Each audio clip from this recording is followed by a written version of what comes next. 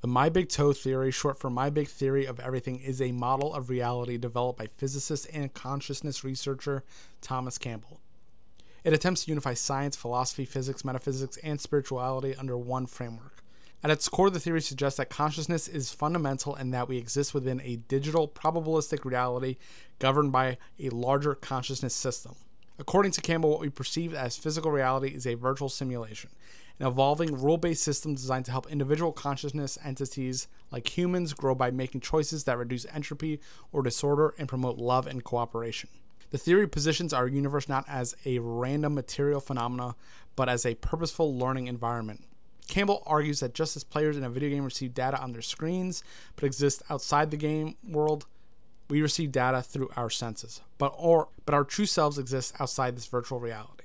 Time, space, and matter are seen as part of the simulation, not fundamental constructs. Instead, consciousness and information are the building blocks of reality.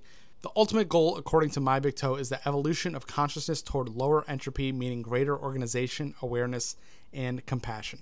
I love this theory.